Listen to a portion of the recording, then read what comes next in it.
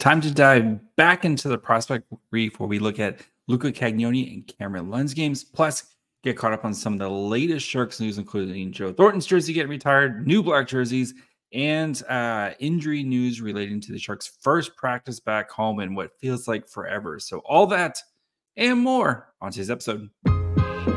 You're Locked On Sharks, your daily podcast on the San Jose Sharks.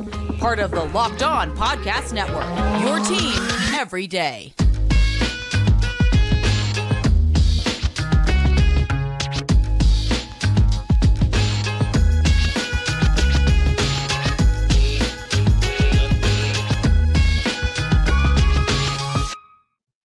Hello, welcome to Locked On Sharks, the premier hockey podcast covering your favorite team in the Bay Area. My name is JD Young, contributor at San Jose Hockey Now, and I want to thank you for making Locked On Sharks your first listen, proudly part of the Locked On Network. We cover your team every day.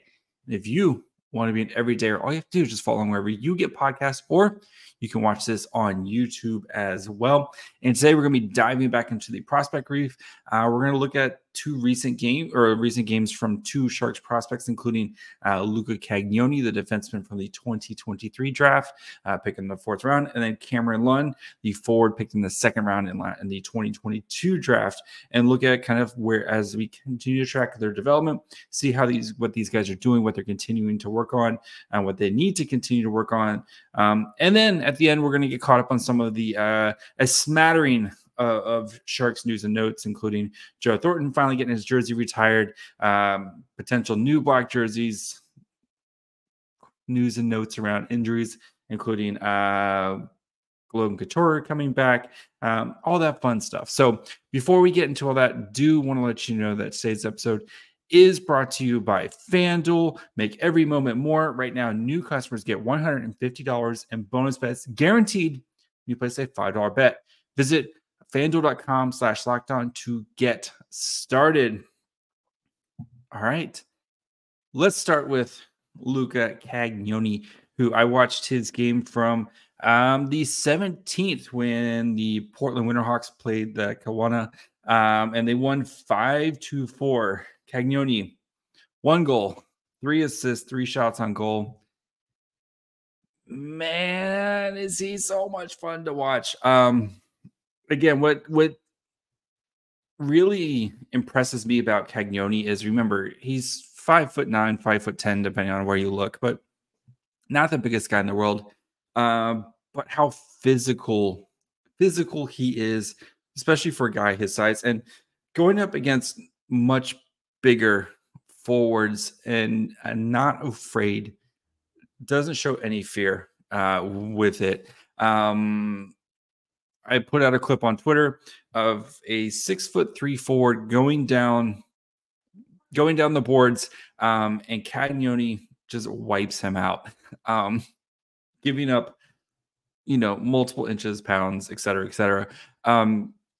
I talked about last time when I did a deep dive of his ability to just kind of get under and use his size to his advantage, kind of get under some of these taller guys and kind of outwork them. And you continue to see that from him, and yes, there's going to be times that he's going, you saw a couple times where he gets knocked off the puck, especially on board battles and stuff. And just because of, again, being 5'9", but for every time that happens, it's like there's 10 other times where he's just outworking, outmuscling guys who are bigger than him. So yes, the size is always going to be a thing with Cagnoni, but he's so smart in the way he uses his size to his advantage. And again, he puts everything into, like, when he hits somebody, he knows exactly where to and when to do it. Again, it's not like he just woke up one day and he's 5'9". He's been having to play against bigger players his entire life, right? He knows kind of all the tricks and trades and what to do to utilize his size as best he can. If Cagnoni was 6'2", he would have been like a top 15 pick. Like, he just, the skill set. I've been talking about his defense. I haven't even talked about his offense because again, that's always the worry with him, right? With Cagnoni is we know about the offensive skills, and we'll talk about the offense here in just a second. But can he hold his own in his defensive zone? And I know it's juniors, et cetera, and he's going to have, you know, that jump from going from juniors to professional, having to play, you know, every guy who's much bigger than him and veteran, et cetera, and he's going to have that learning curve. But I don't know, man. I just got this feeling with it. Every time I watch him, he's one of my favorite guys to watch, just because he's so much fun to watch in both ends of the ice. So speaking about offensive zone, again, a goal and 3 assists. And some of his offense was created because of good defense. But I think the offense just continues to just be, he's a transition monster. Anytime he gets the puck in his own zone, it's going to get successfully into the offensive zone, and he's going to put his team in a better position. And I know Portland is stacked. They've got a bunch of guys, right? And they just, this was Danielson, the Red Wings pick. This was his first game where he scored a goal in this game, thanks to Luca Cagnoni. And I want to start there with that one. It was he's holding, he gets the puck with some pressure on him at the point. He's able to kind of deke around, kind of make a guy, kind of shake off a guy. He circles back, and it kind of gives him some space because the defender doesn't know what to do. The defender's kind of stuck, right? Gives him some space, and then he just puts this pass that is just like through a sea of sticks onto Nate Danielson, and Nate Danielson does a great job of kind of finishing the play. But it's based off Cagnoni's ability to create space, not only for himself, but for his teammates, right? Because of what he's doing at the point, none of the other defenders in the zone, they're able to kind of react. They're kind of waiting for him to do something. And his ability to create space leads to Nate Danielson kind of being open. And then Danielson, who's he was a first-round pick this year, or in last year's draft, was able to fire it home. Great job, again, at the blue line. Just his ability to stop the play before it even happens. Again, against bigger players, just being physical and strong at the blue line. Several times you saw in this game where guys, were trying to come through start the transition. He just shuts it down, whether a poke check or through an actual body check, just shuts down the play. Again, 5'9", 5'10". One of his goals, or one of his assists, great job. It was a 4-on-4, and he's kind of 4-on-4 situation, and it's basically a 2-on-2 kind of rush play from Kelowna. He breaks up the pass, so his partner is kind of on the outside, and he's kind of on the inside between the two forwards. The forward, it passes from the right to the left, and he's not only does he break up the play, but he has the wherewithal to kind of poke check it towards the kind of back checking forward, who kind of circles back, and then that's what creates an offensive opportunity and eventually a goal. So he gets a secondary assist on that because of his ability to read the play, create the nose win to poke check, and then poke checks it enough to create an offensive rush the other way, which leads to a goal. His goal in the power play was basically him just doing a lot of the work, creating. They get the pass, he's kind of working along the middle of the blue line. They get a couple passes on the left side of the power play, and he kind of sneaks down into the dot, and it's a beautiful, beautiful pass from the forward over there to Cagnoni for the one-timer, and he just bombs it, absolutely bombs it. So, yeah, man. Whenever you get a chance to watch Luca Cagnoni, I highly recommend it. He's so much fun to watch.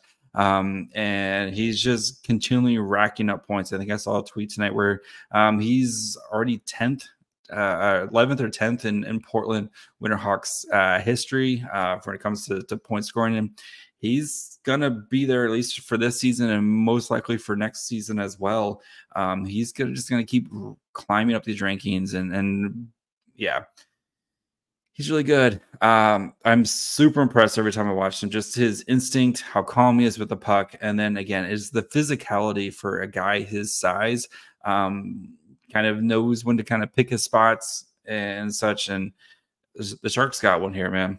The Sharks got one. I'm so impressed because it's both sides. It's his ability to play tough defense, play physical defense, especially for a guy his size, and even not even for guys, to his ability just to play tough physical defense. And then in the offensive zone, he's a freaking wizard. So, yeah, I cannot wait to watch him in the playoffs, the WHL playoffs, and see how far Portland can go. So we'll continue. We'll dive into Cam Lund and how his defensive game just continues to get stronger and stronger, and especially on a Northeastern team that is struggling this season. So we'll talk about him here, and then we'll get to some of the Sharks news and notes at the end. So we'll get to that in just 1 second.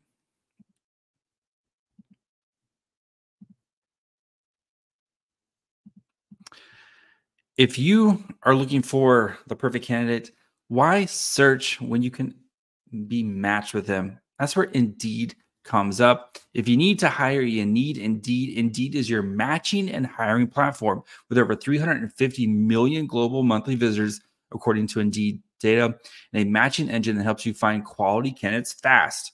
Ditch the busy work. Use Indeed for scheduling, searching, and messaging, so you can connect with candidates faster. And Indeed doesn't just help you hire faster.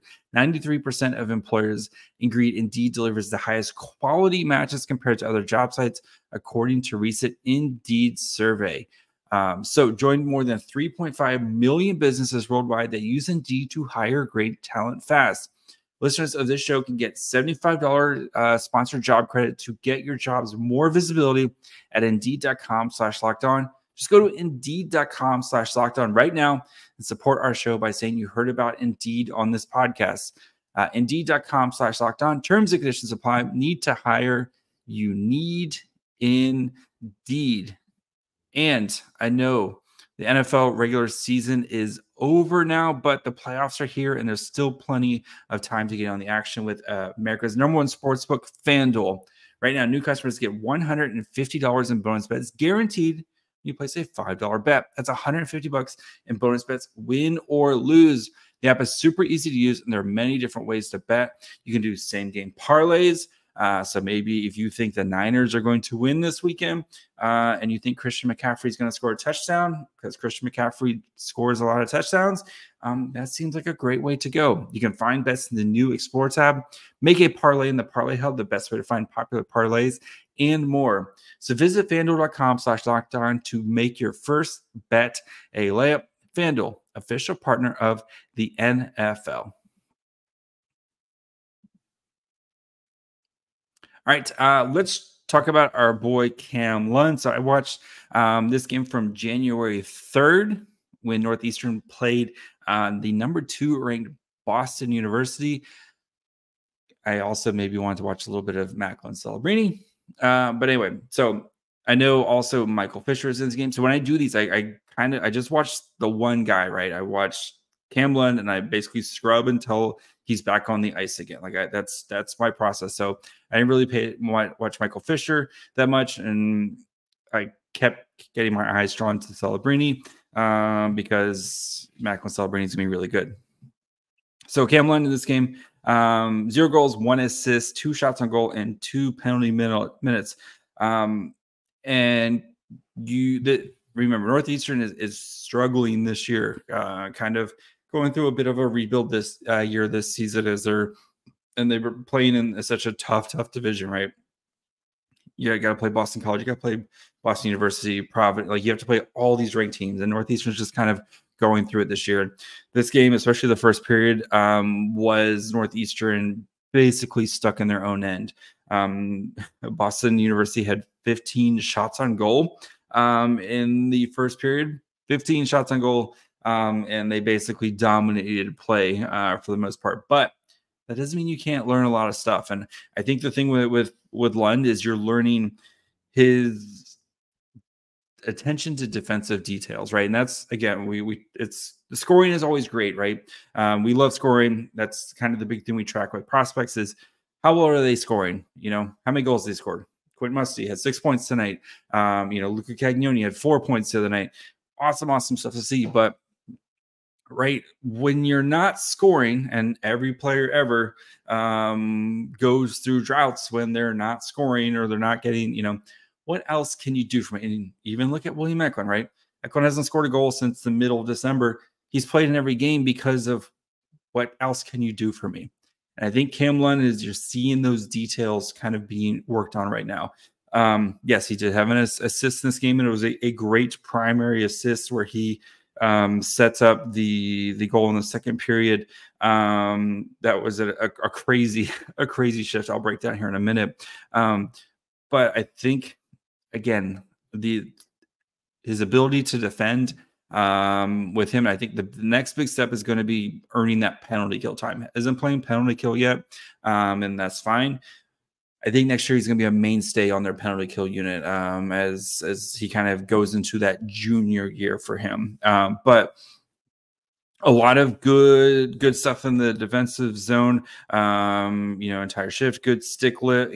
Nice stick lift, getting the puck out of the zone. A lot of time it was him kind of being the one to get the puck out of the zone, and he's leaned on so much as a transition guy because they don't really have guys on the blue line right now who can kind of do that. Especially watching Boston University, you have like Macklin Celebrini, you have Lane Hudson. Lane Hudson also is ridiculous, absolutely ridiculous to watch. Just he's going to lead the league in the oh my god, don't do that, oh my god, how did he do that plays. That's going to be Lane Hudson when he gets into the NHL. He's an absolute joy to watch. But I think the way with Cam Lund though is, again, that defensive details. You saw where a defenseman falls down, and then he's kind of having to cover on a rush opportunity by Boston University. And he does a great job with it, kind of being in the right position, right? You know, kind of right position, right. He looks like a defenseman when he needed to. So that's good to see there. The goal, the way he scored the goal, which this whole shift, he's kind of a little bit lackadaisically, but kind of coming back to get the puck. It's a bad turnover, like right in front of the net, or kind of like right in the high slot area, just a bad turnover. Puck kind of continues to get circling around. He blocks a shot. Basically, it kind of gets blocked, and he's able to grab it, puts it out, which leads to the actual transition. He misses on a stretch pass from there, which would have been set up.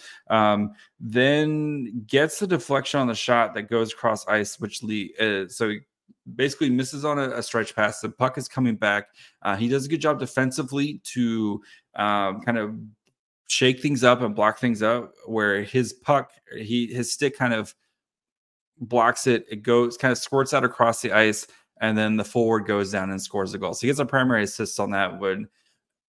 Kind of got rewarded for defensive effort, but at the same time, the forward did the other guy did like 20% of the work, or sorry, like 80% of the work, and there. But mostly for this game was a lot of having to play in his own zone. You know, he was on the ice at the end of the game where almost helped win the game. He had 2 really good shots on goal. On the one-timers, just kind of missed on these, but was on the ice for the overtime with the goal against. It wasn't his fault. He was playing good defense. I think it was the other forward, if I was just kind of lost his man type of situation. With a minute left, had a steal, and then led to a high danger pass that almost scored. So you're seeing the little stuff there. Is just Northeastern is they're a bit of a tough watch right now. And especially when you're going against like the number 2 team in the league. Credit to them that they fought back in this game, and especially after the first 20 minutes, it was very much, it looked like it was well on its way to being like a Boston University like 6-1 type of game.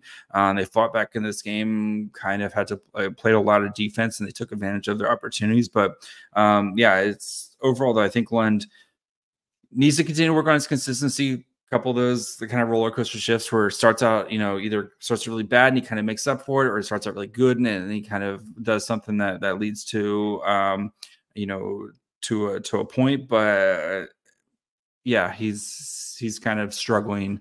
The team's kind of struggling to for that consistency. So, but again, I still think Lund's going to working his way to be a good player. I think once they start getting some more talent around him, where he can kind of, you know, again, even if you're driving a line, like you still need to have more talent around him. And again, when you're playing a team like Boston University, you're that just the talent disparity is just there, right? That's just a fact of life, and we've seen that with watching the Sharks this year. But I really liked his game, and that this game you saw some flashes of the offensive talent. But again, it's that attention to detail defensively, and that's kind of with the NCAA, right? You have to be good in that area because of just some of the guys you're playing, right? Some of these guys you're playing are, 23, 24 years old. You have to be good in those areas, or else you're going to get eaten alive. So, good to see from Cam Lund. So we'll continue to dig into these prospect players as more. I'm going to have to watch this Quentin Musty 6-point fair at some point and report back on it because, yeah, Musty's going to be a monster. So we're going to, I'm sure we'll have that sometime next week. But we got to get caught up on some of the actual Sharks news and notes, and we'll do that here in just 1 second. I know we come to talk sports and escape from the crazy realities of life, but can we talk for a minute about being prepared for real life? According to the FDA, pharmacies are running out of antibiotics right in the middle of the worst flu season in over a decade. I know the holiday season's over, but you might still be traveling somewhere, go see some family. Maybe you got to go visit someplace for work. The last thing you want to do is be unprepared to take care of yourself or a loved one if you fall ill. Jay's Case can give you a peace of mind before you even hop on a flight. The Jay's Case is packed with 5 different antibiotics to treat a long list of bacterial illnesses, including UTIs, respiratory infections, sinuses, skin infections, among others. This stuff could happen to any of us. So visit jacemedical.com, complete your physician encounter. You'll be reviewed by a board-certified physician, and your medications will be dispensed by a licensed pharmacy at a fraction of the regular cost. It's never been more important to be prepared than today. Go to jacemedical.com and use offer code LOCKEDON to get $20 off your order. All right. A lot of stuff to get caught up on as, yesterday, my good friend Tony on. I wasn't able to kind of discuss some of the latest Sharks stuff. So we'll get cram as much in here as we can. We got to start with the big news, of course. Joe Thornton getting his jersey number retired. It was just going to be a matter of time. And, I think want to give a little space between Marlowe's, who had his jersey retired at the end of last season. And then you kind of had this year, you had the beginning of the season with Marlowe officially joining the team, and then getting into the San Jose Hall of Hockey, or the Bay Area Hall of Fame. Give a little space to breathe, right? Especially with the Sharks probably going to be bad again next year. Like, just give it a little bit of space to breathe. But Joe Thornton is 1,000% deserving. And after Thornton gets retired, I think it'll probably be a little while until we see another Shark player get their jersey retired. And that's a good debate for another day. And when we get closer to the Joe Thornton jersey retirement, I'm sure if I'm still doing the podcast, because Locked On hasn't found anyone better yet, we will make sure we will do the Joe Thornton jersey retirement justice as it needs to be, with a full rundown of Thornton, his accomplishments, and what he means to San Jose, with probably a special guest or something like that. So other jersey related news, it looks like we are getting the much rumored black jersey. The Sharks haven't officially announced it, but they were on practice today with wearing the the Cuda style black pants with the stripe down the side, the new gloves, black helmets. So we're getting a black jersey at some point. My favorite part of it, if it's the one that we've seen online, bringing back the Stadium Series logo. I love the Stadium Series logo. It's one of my, I have the Logan. If you've watched Locked On Sharks, you've probably seen the Logan Couture jersey at some point. Love the Stadium Series logo. Excited to see this black jersey. It's going to look sweet with Celebrini on the back. So waiting for that bad boy. That is going to be a thing. And especially with San Jose, or with the NHL moving to Fanatics, I think it's starting the next year.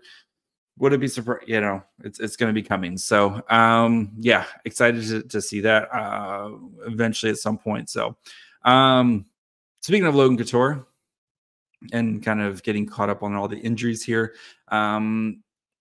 sounds like so Couture and Nico Sturm were both practicing today. Couture has been practicing. He apparently was just, you know, he was pushing hard to try to make it his season debut on the road trip.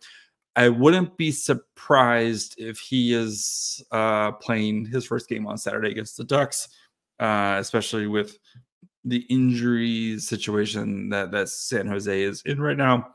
Mikael Granlund is considered week to week with an upper body injury, but it doesn't sound as bad as initially thought.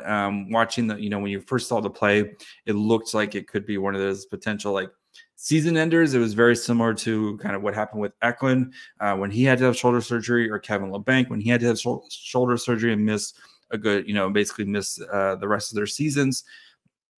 Sounds like week to week. I think he'll be reevaluated mid next week to kind of see where Mikael Granlund's at.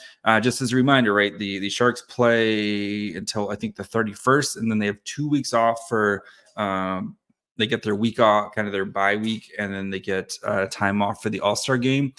So being realistic, like if he's still kind of mad before that time, I wouldn't be surprised if they just kind of hang in there and after the All-Star break, give him a full extra 2 weeks to recover. That way he can kind of, you know, that would basically put him at almost a month between games, but you're only losing 2 weeks worth of games at that point. So give him a full month to kind of recover, and then he can come back strong after that. And as the Sharks gear up for the trade deadline. So Nico Sturm also returned to practice. Sounds like he's getting closer. Maybe a possibility for Saturday, but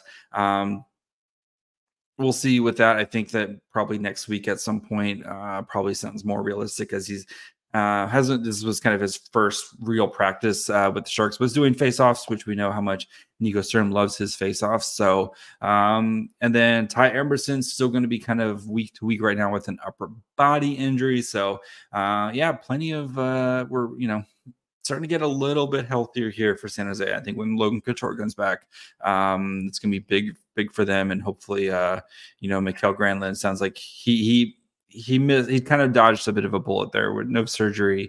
And it sounds like it's just going to be kind of a rest, recovery, and situation for Mikael Granlund. So that's going to be it for me today. My cat has the zoomies. So we'll be back on Monday. We'll talk about the Barracudas weekend. We'll talk about the Sharks-Ducks game. If all those fall apart, Quentin Musty, I'm sure we'll talk about the Quentin Musty 6-point game sometime next week. We'll be kicking off our draft coverage, or we kicked off our draft coverage. We'll have a first draft profile next week. So those will probably come in about one a week. And then, you know, as the season gets closer to the end, they'll start ramping up to 2 a week, et cetera, et cetera. Try to get as many as we can jam in between now and the draft. So make sure you guys are following along wherever you get podcasts. And of course, you can watch on YouTube as well.